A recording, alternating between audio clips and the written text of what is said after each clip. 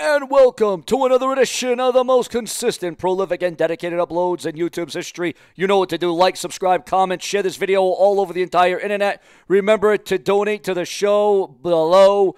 The GoFundMe link, you can click it in the comment section of the video. Please help support the show, the cause, and everything that is happening right now. Ladies and gentlemen, right at the top of the video, CM Punk returns to Cage Fury FC commentary on UFC Fight Pass.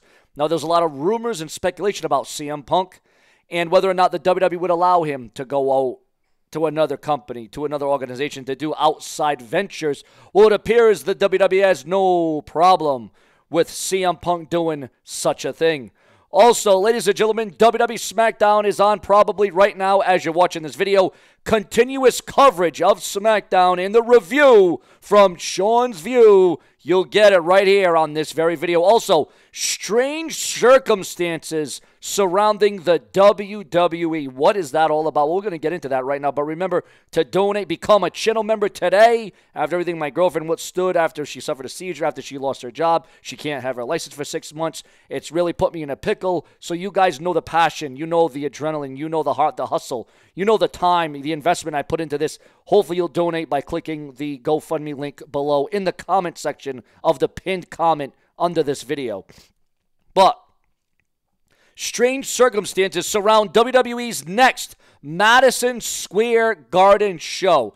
Now, we know over the last few years it's been a little bit of a conflicted past between WWE and Madison Square Garden. But ladies and gentlemen, let me tell you where it is not confliction. Tonight, you're going to get the best of the best. You're going to get the Motor City Machine Guns, who have legitimately signed WWE contracts. You're going to get Roman Reigns. You're going to get Randy Orton. And Kevin Owens has, well, I don't know if he's trying to pull the wool over eyes. I don't know if he's trying to fool us. But Kevin Owens says, I'm quitting. I'm done. I may not return. I may not come back to the WWE. So that is what Kevin Owens is doing, and that's what he might be sticking to. That's what he might be standing to at the end of the day. You can never know what is going through the mind of Kevin Owens. There was an abandoned pitch to bring back Al Snow's head for WrestleMania 40 unveiled. Your thoughts, your comments, and your opinions. And we all know Al Snow, one of the all-time great Attitude Era superstars. Kevin Owens calls out Randy Orton for betraying him, saying, I can't believe you picked Cody Rhodes over me. That is major, that is huge, and that is cataclysmic because Kevin Owens seems like he is just disheveled. He cannot believe, he cannot even stand the fact that it's come to this. You know what I'm saying, viewers, fans, and subscribers. Also, ladies and gentlemen, we are also receiving word that in storyline, and again, it could be a storyline, again, TNA and WWE, the open door, WWE are having wrestlers go to indie promotions, smaller promotions. The WWE seems to be more open working with other wrestling companies, just like they're working with TNA right now, currently, like I just mentioned a few seconds ago. But listen to this one, guys. This is the major one. This is what I think really needs to bring some eyes to the prize. When and if Stephanie McMahon, once this whole Vince McMahon thing dies down and the whole court thing and the controversy and the bedlam and the mayhem and the chaos. It's instant chaos in the McMahon family right now, and that's why they have nothing to do with WWE television. But Stephanie McMahon did return at WrestleMania 40, and she has been seen in the crowd. She has been a part of the audience. If Stephanie McMahon were to come back to storyline, of course, we're under the Triple H era, as Michael Cole likes to call it. And, I mean, with Jon Moxley saying that I'm the one in charge of AEW, I don't like the position of AEW. I don't like the way AEW is heading.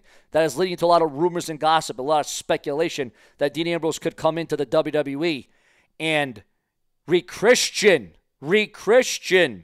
the AEW World title into the Universal Championship again, bringing back the Red Raw Universal Heavyweight Championship of this world. Now, we have seen champions re-Christian championships in the past, but this would be, something Dean Ambrose, only something like this Dean Ambrose could come up with, and something like this he could do and he could really sink his teeth into. And if anybody could make that work, it would be Dean Ambrose. Make no mistake about that at the end of the day. Also, ladies and gentlemen,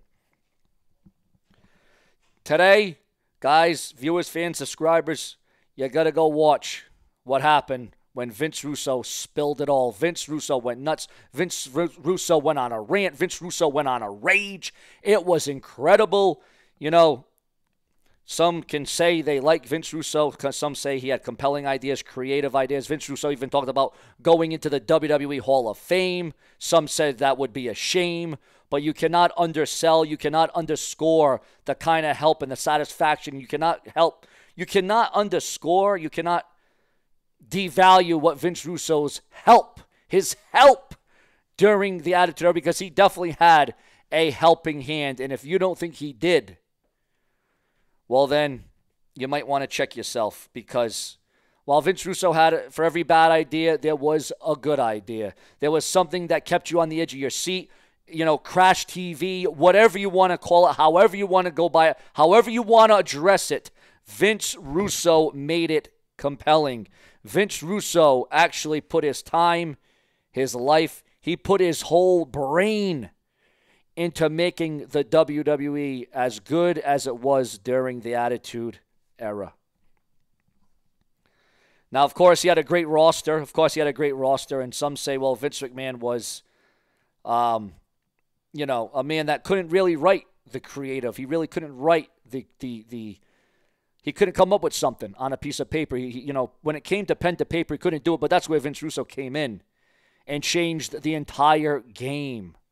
And again, viewers, fans, and subscribers, it's one of those things where you look at it, and had Russo not been a part of the Attitude Era, you got to wonder, had he not had his hand in the Attitude Era for the couple of years that he was there writing and putting everything he had, his blood, his sweat, his tears, into that show, into that program, 365, you got to wonder, you could have had the talent, you could have had the wrestlers, you could have had the Raw television show, but Russo changed everybody's mind with his creative writing. And then later on, they would call it the creative team, creative writing.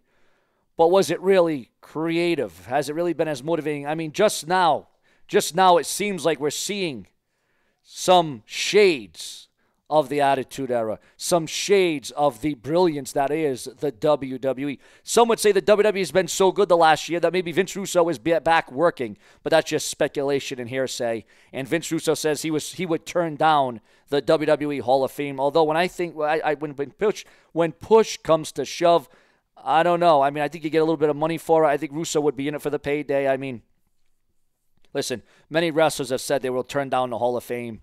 And then once they got asked, once they actually got called up, once they got emailed, texted, whatever you want to say, they did accept the offer. And Russo does deserve to be recognized for his accolades. Make no mistake about it at the end of the day, viewers.